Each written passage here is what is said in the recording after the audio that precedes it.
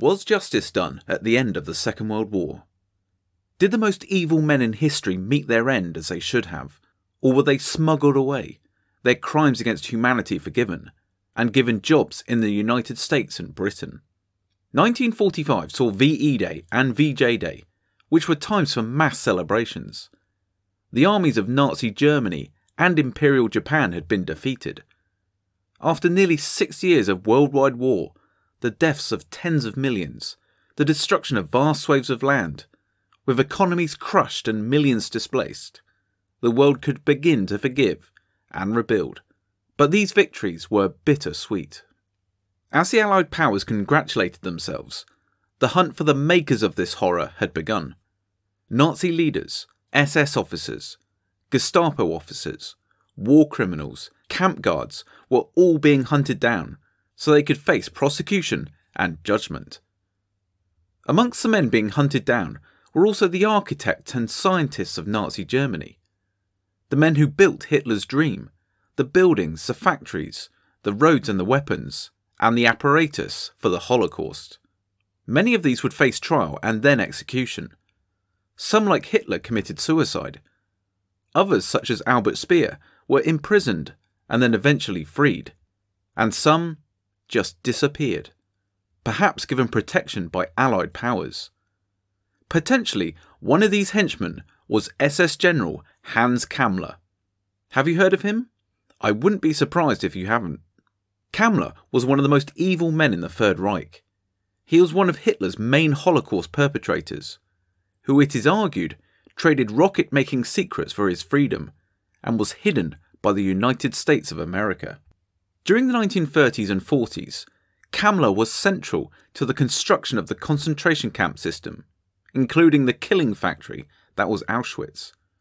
Not only was he a key figure in the liquidation of the Jewish people, but later on he took over Hitler's secret weapons program.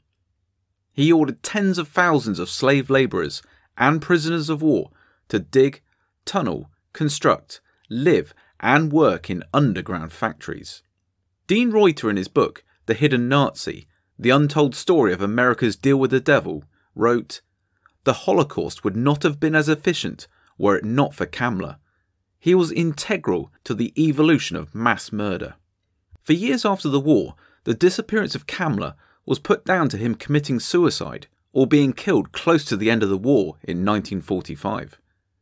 However, Reuter in his book demonstrates that Kammler was delivered to US authorities by the rocket scientist Wernher von Braun. Von Braun, who was infamously connected with the Vengeance V2 rocket program, had himself been brought to the USA to ensure the Russians did not get their hands on him and his knowledge.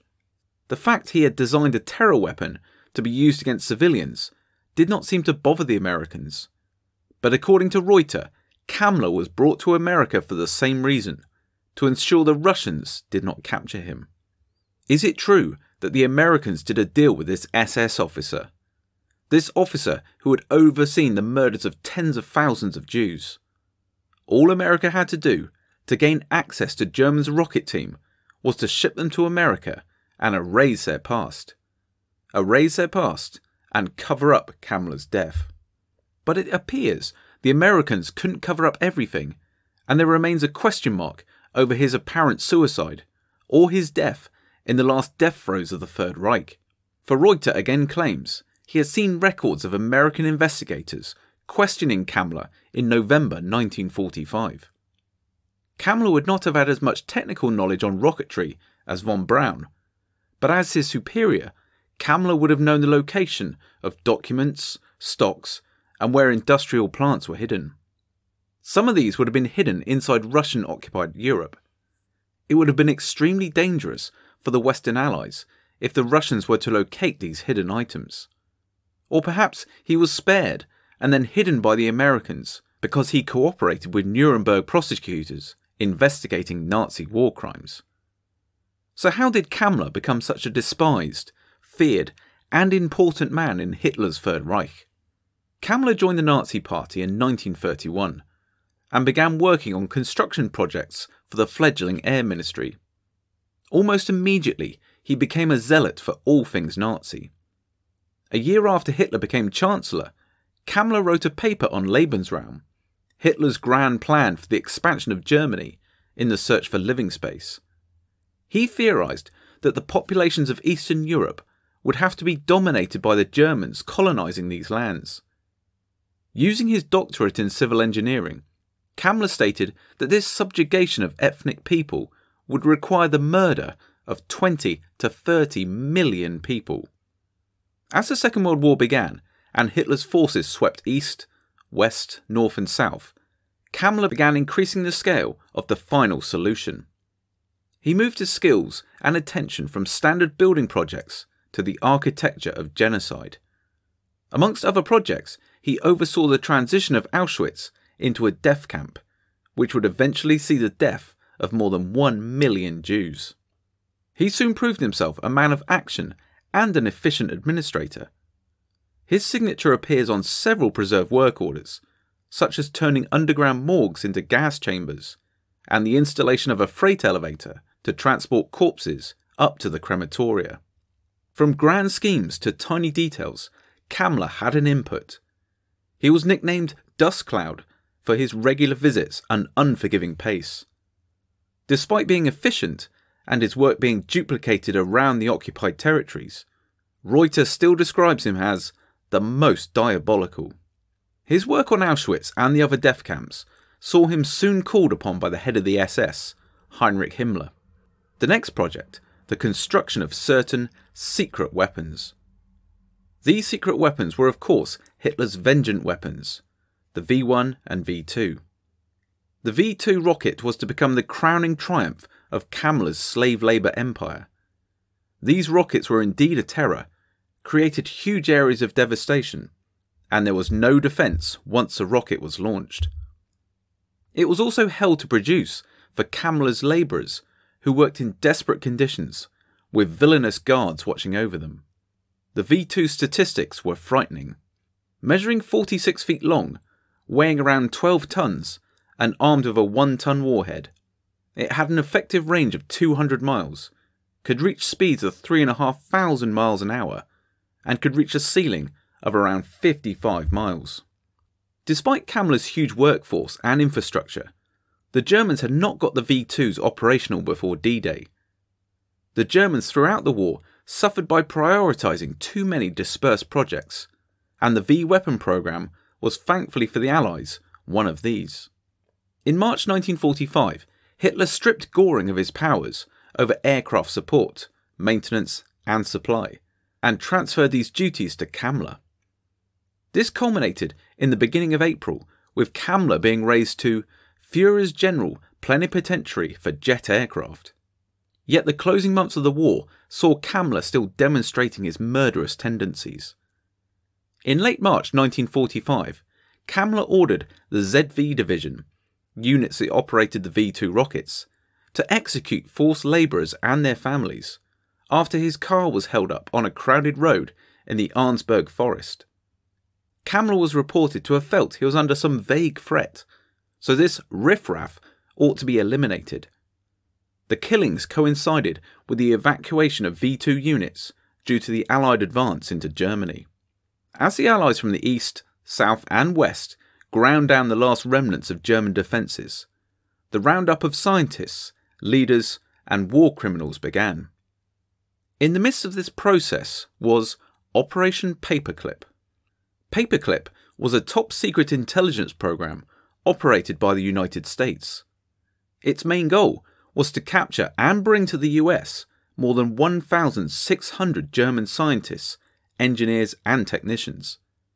They would then be employed by the Americans in the post-war years. Many of these captured men were former members and former leaders of the Nazi Party. Reuters states that around 5,000 German scientists were brought to the US, including severely tainted men who were involved in the Holocaust and the use of slave labour. Was Kammler in this group of tainted men? It seems that these tainted men, with so much blood on their hands, were seen as vital because of their rocket expertise, and were thus spared. But Kammler's record of constructing death camps, their role in the murder of millions, and his use of slave labour, was not, it seems, right for rehabilitation into the United States. Instead of a new life in America, Reuter believes that Kammler gave the Americans all the information they asked for, and in return, he was allowed to flee Germany and join the infamous rat lines. The rat lines were systems of escape for Nazi leaders and war criminals at the end of the war. The routes either went through Spain or through Rome and Genoa. Both routes would eventually take them to South America, particularly Argentina. These rat lines were often supported by the clergy of the Catholic Church, and of course, the Vatican. The Americans were also known to use these lines to smuggle Nazi strategists and scientists. We can only speculate what information Kammler gave to the Allies to ensure his protection. He seems to have disappeared off the face of the earth, his crimes barely mentioned at the Nuremburg trials. The trials were a huge operation, involving the trial of 199 individuals, which included 24 of the highest-ranking Nazis, who had been captured and who were still alive. On top of this, Kammler was not hunted for by Mossad, like Eichmann for example, and nor was he hunted for by the Simon Wiesenthal Center. Wiesenthal was a survivor of the Nazi death camps and dedicated his life to documenting the crimes of the Holocaust and to hunting down the perpetrators still at large. When history looks back, Wiesenthal explained, I want people to know the Nazis weren't able to kill millions of people and get away with it. His work stands as a reminder and a warning for future generations. And yet again, barely a mention is given to Kammler. In 2012, Reuter requested from the US Department of Justice to view records about Kammler. All he received was a set of what he called a set of highly redacted documents. In 2019, trying again, he made another Freedom of Information Act request, and was told this time that the government had no record of any kind on Kammler. As one archivist told him, it was like somebody came in and cleaned the files. So did Kammler escape to Argentina, or did he meet his fate in Europe at his own hand or by another's? Kammler's whereabouts during the last weeks of the war became sketchy. Werner von Braun reported to have seen him in April of 1945, and overheard a conversation saying he was planning to go into hiding near Oberammergau in Bavaria. A wartime diary relating to the surrender of the mountain resort town of Garmisch to Allied troops mentions Kammler and his staff. It is said that Kammler and his staff of some 600 personnel with good quality cars and trucks arrived in Oberammergau on the 22nd of April 1945. But their arrival was badly received by the local authorities, who had several arguments with Kammler himself. An Oberleutnant Bergen reported that they soon left as American forces began entering the town. 15 years after the war, Kammler's driver was interviewed, and he stated that Kammler died on the 10th of May 1945, but interestingly, he did not know the cause of death. 20 years after the war, Kammler's aide, Heinz Zerner, believed that Kammler had died on the 7th of May. He, as well as some other eyewitnesses, believed the cause of death was cyanide poisoning. And to make matters even more confused, in 1969, Bernd Ruhlen's book on Werner von Braun claimed that Kammler died when he and 21 SS men were attacked by 500 Czech resistance fighters on the 9th of May. Kammler apparently was shot by his aide-de-camp to prevent his capture. In none of these reports, there was never a body discovered. Was he killed at the end of the war, or was he smuggled out of Europe in exchange for information? Whatever happened to this monster of Auschwitz, who oversaw the murder of millions, he seems to have escaped justice. What do you think? Let us know in the comments below. Staying with the Second World War, if you've always had a soft spot for the Battle of Britain, then click here and listen to the diary entries of a Spitfire pilot of the Royal Air Force. Thanks for watching.